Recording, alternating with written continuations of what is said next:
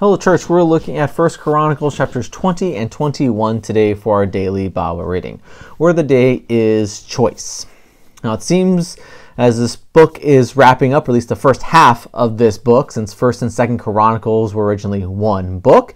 But in this division, right before we get to intermission, as it were, we see things going good for David. We see conquering and God providing rescue and support for it.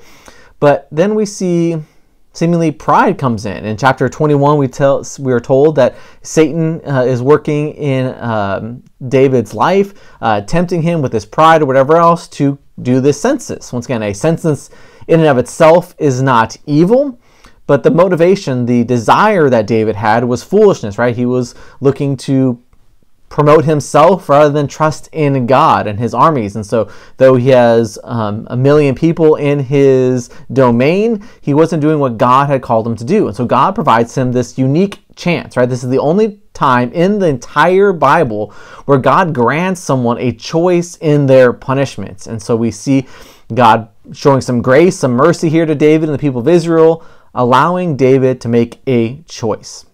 As we look at our lives, we have to realize there are going to be times where we are tempted, but then we have a choice on how do we respond to that temptation.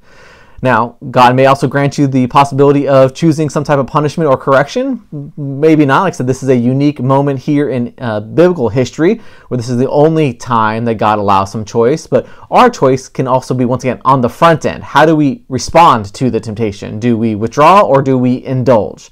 So make good choices, listen to God, and avoid his judgment. But he, once again, is a loving Father who provides correction out of love. All right, church, have a great day.